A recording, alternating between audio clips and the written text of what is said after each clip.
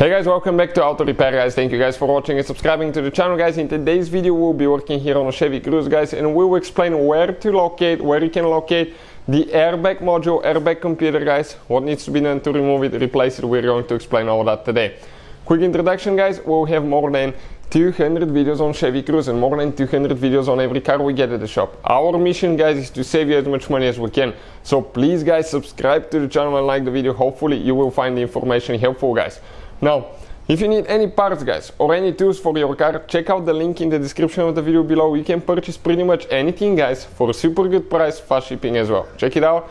And now we'll be working on a 2015 Chevy Cruze guys. But doesn't matter if you have a 12, 13, 15, the first generation should be that way guys.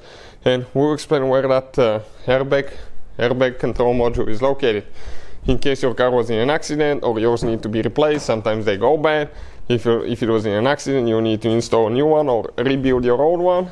So you will need to remove it for that purpose guys. Now, what we will be doing here now, check it out. This cover guys, okay, let's hold the camera like that.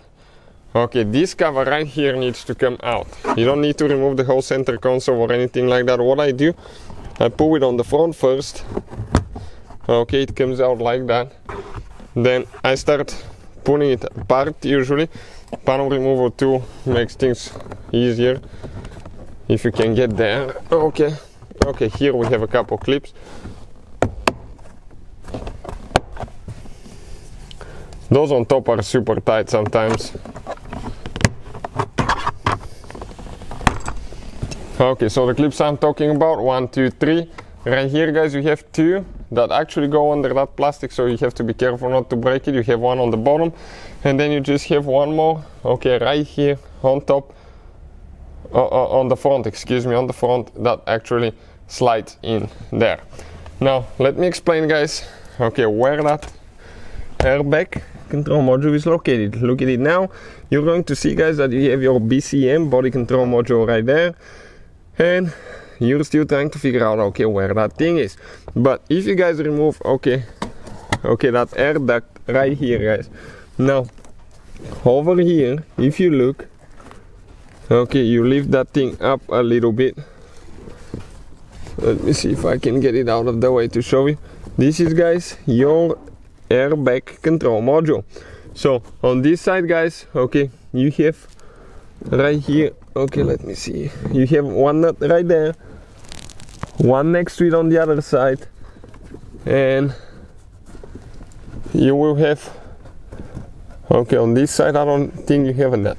So let me go ahead, I'll go to the driver's side and show you guys the connector is actually on the driver's side. So we'll be doing exactly the same thing on the driver's side of the car.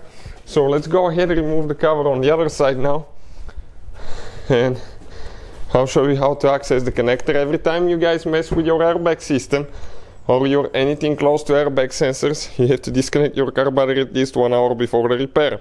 If you're not qualified guys and certified, do not do the repair or anything like that, because those things, airbags, can kill you guys and they can kill your passengers too, so you have to be extremely careful. Now we're going to hold the camera like that here, and I'm going to remove one more cover on this side. Okay, let's see if it's going to come out now. Okay, perfect. This cover came out. It's exactly identical like the one on the other side. And if I go ahead and remove that air duct again guys, what is going to happen? We have two airbag wires here that are connected. Okay, we have one nut on this side.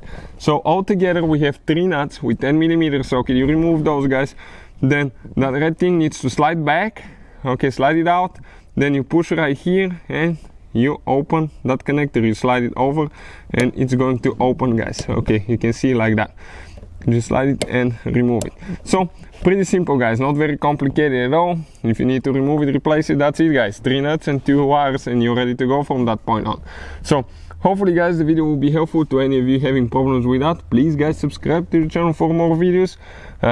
Give a like. If you guys have any questions, leave a comment below. Thank you for watching and see you guys next time.